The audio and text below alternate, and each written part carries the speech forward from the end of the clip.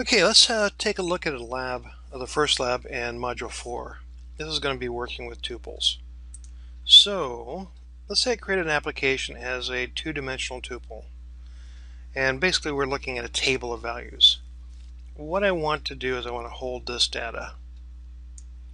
So there will be 3 elements to each row of data. When you're done, I want to be able to print out something that looks kind of like this. It doesn't have to be exact, but see if you can print out that value. Now, remember that a for loop will actually help you do this. You just have to pull out a row and then print it out. After that, see if you can change the way it prints out so it prints it out kind of like this, where it's stacked.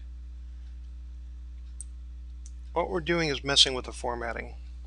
I recommend you go ahead and use some pseudocode and just go ahead and let's say you have a tuple, whatever your tuple name is that you came up with. Just go ahead and use a print statement to print it all out just to see what it looks like by default with the print statement. And then we're just going to modify it so we can have a custom printout. Hopefully that makes some kind of sense. You're going to take this data and come up with a custom printout. In fact, I'll tell you what, I'm just going to go ahead and cheat a little bit. I bet you'll like this too. I'm going to copy that data. I'm going to come over here and I am going to right click and say new Python file, and I'll call it lab 04-81.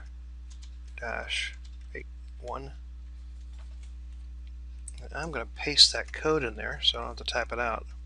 Now remember, when you do this kind of stuff, you have to be careful. Python or Word may be trying to help you way too much.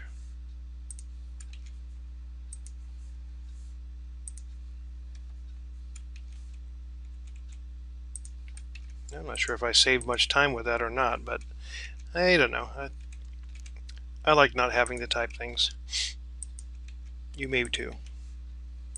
Now I can go through and put some commas there, and so on. So that hopefully will give you a little start on there. I'll let you guys work on it for a bit, and I'll come back with an answer.